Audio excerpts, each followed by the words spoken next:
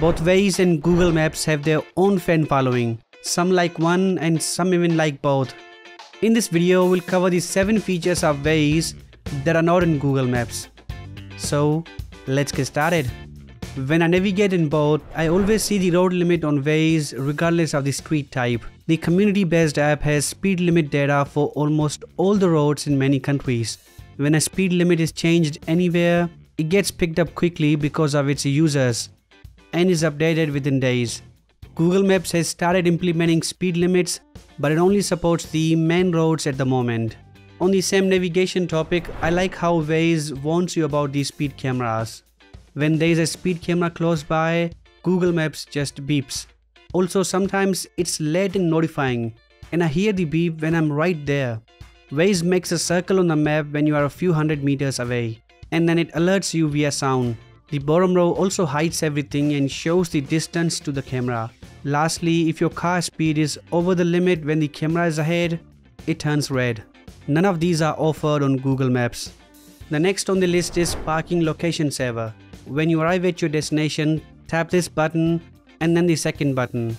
We can save our location to easily find the car when we come back. You can also send this location to your friends. I don't think Google Maps can save our parking spot. This round is all about convenience. We can plan drives in both apps, but Waze has a few additional options. Firstly, we can see the traffic at different times. This is based on historical data. Secondly, we can set reminders. Suppose I have to leave for the airport at this time. Waze will remind me to leave. Also, it can check your location and remind you earlier or later if your location has changed. This will ensure that you arrive at the airport at the requested time. Another reminder type is Child Reminder.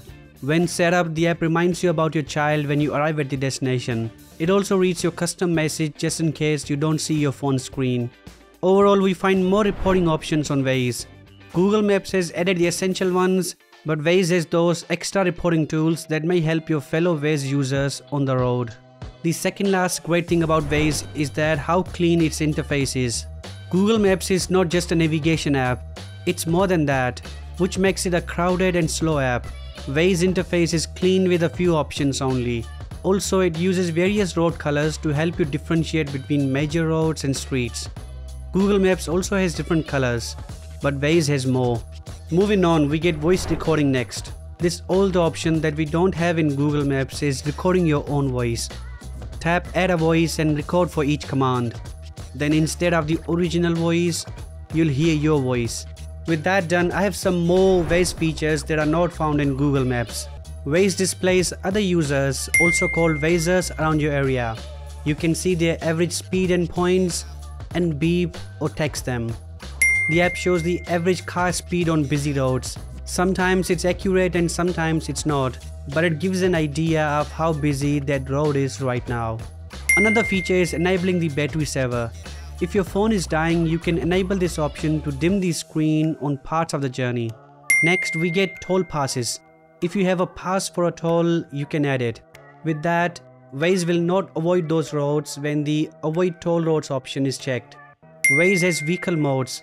For taxi drivers, there is a separate option. Honestly, I don't see much difference, but choosing the right car could help you get to your destination quicker. Lastly, the app has a quick music option. The best part is that it supports multiple platforms. We need to set them up, but once done, an icon will be here to browse and play your favorite music without leaving Waze. With that said, this is it. If you like this video, check out my other related videos. Catch you next time. Take care.